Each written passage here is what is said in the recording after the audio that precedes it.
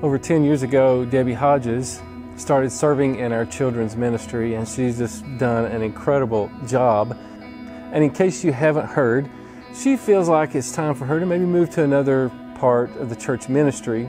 She's already doing several things, serving on our biblical leadership team and helping serve with our kids also. But she came to me, actually we were, I think, meeting at Boones Creek Middle School. And we had this trailer, we had all our stuff, we would pack in it every week, and then we would unpack it every Sunday morning, set it up, and it was a task. I had a lot of people help us, and we made it through those times, and God blessed us. But while we were there, we have some faithful volunteers and some of our women who were stepping in and really helping out and serving our children. But it was during this time that Debbie came to me and she said, I feel like God would have me to help serve our children's ministry. And I'm like, that sounds great, let's go for it. And she began to serve and give leadership to our children's ministry. And that was, like I said, I think over 10 years ago that she began to do that. And she's been with us serving in that area ever since. She has done so many things in the area for our children's ministry. She has read so many books and gone to conferences. She's done so much to try to understand the culture of our children today and to bring the gospel of Jesus Christ to them.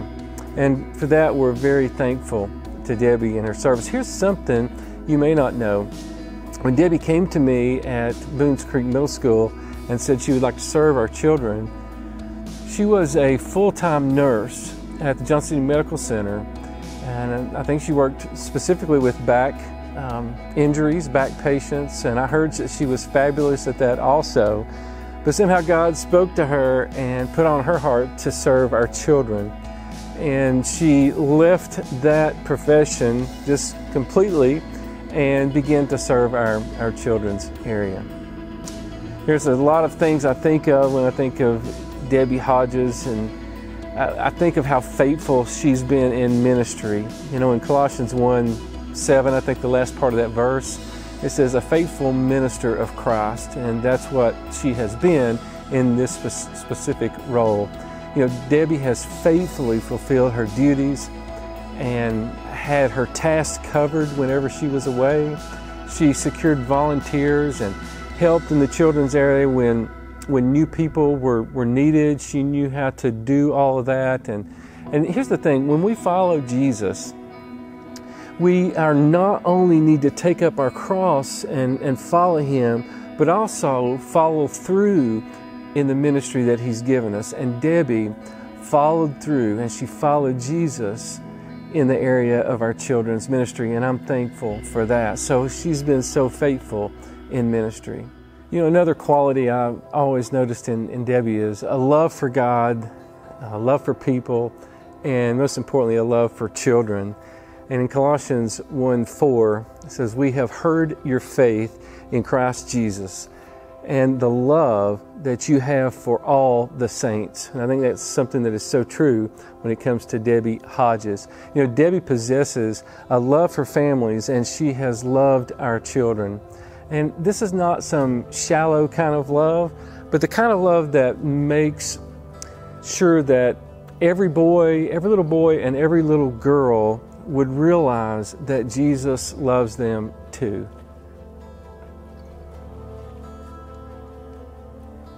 Something else that I have always noticed in Debbie was that her heart's desire was to know Jesus and is to know Jesus, but also for children to know Jesus Christ also. And in Matthew 10:13 through 16, people were bringing children to Jesus, and when the disciples saw this, they actually rebuked them, and Jesus made it a point to say the kingdom of God, if you want to come to the kingdom of God, and whoever belongs to the kingdom of God, you got to become like little children. And He took them and he blessed them, He held them in His arms, and He placed His hands on them, and they had His blessings. And our children, if your child has had the opportunity to come through our children's ministry, they have been touched by the hands of Debbie in one way or another, and by Jesus.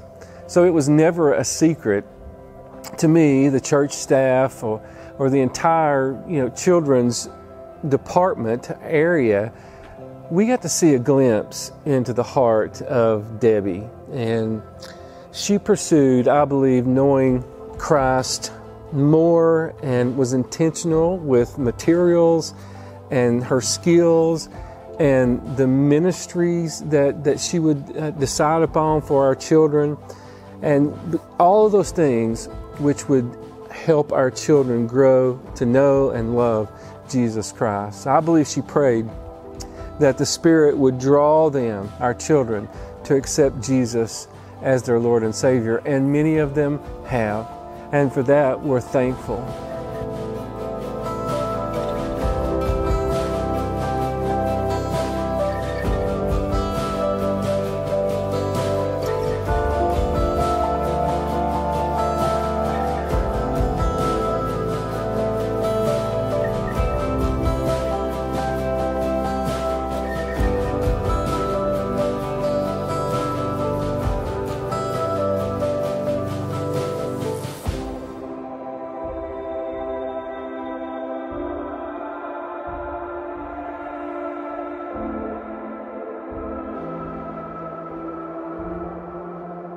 Something else I've always noticed about Debbie is her servant mindset.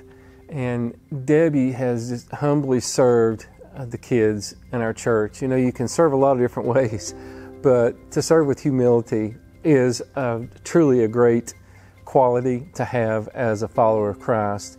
I mean, she knew that there was a need for someone to give leadership to our children's ministry. And she has done that from the day that she accepted that call from God. And, you know, like I said before, if she didn't have enough volunteers, she would step in there and she would fill those gaps, even herself. Debbie knew that the Lord, and she knows, and her labor was never in vain, according to 1 Corinthians 15 and 58. And she wanted to show kids how to become servants. In other words, Jesus with skin on. We talk about that around here some.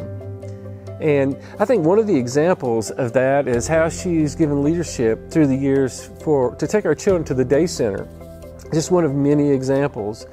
To go up there and to serve those individuals and to love on them and to pray for them and to play games with them, to help them in whatever needs they may have. And what a joy to be able to go up there and to be in the presence of those people and love on them. And God put that vision in Debbie's heart. So many other visions around the church I could share with you. That one is one in particular that means something to me, and we're grateful for her leadership in that area. After the children would minister there, they would often go back to Debbie and Stan's home, and they would have a swim party and something to eat, usually lunch there, and just have a great time together. I also love how she always incorporated our students into the children's ministry. And I don't know if you noticed, but we have a wall back there in the children's ministry of just student volunteers and how they serve inside those classrooms on Sunday morning. So if you know Debbie, you know her heart. And you know her servant heart. You know how she desires that whatever she does, that it brings glory and honor to God. And there's no replacing a heart like that. Only God can bring someone else along to give leadership to our children, and He is doing that through Sarah, and we're thankful to God for that. So we are so blessed to have had Debbie to serve our children for over 10 years now. We're grateful. As a church, I know that you will give her a hug, that you will thank her for all the ministry that she's done for the children. And, you know, something interesting I haven't shared with you is through all these years, we've tried to financially compensate Debbie some, and she would never receive anything from the church. She's always just served. Even taking her and Stan's resources and replenishing supplies through the years and giving so much. I could just never tell you how much they've given, especially in the children's area. And so we're thankful for that also. So Debbie will continue to serve in the children's area. She's going to be helping them in the transition and also continuing to take her turn serving the children in there on Sunday mornings, just stepping out of the leadership role. She's still going to be here. We're thankful for that. She looks like she's going to be moving maybe toward our prayer and care ministry. I'll be sharing more about that, but I think she'll be fabulous at that. And like I said, I think earlier, she's going to continue to serve on our biblical leadership team, which helps give direction for us as a church in a biblical way.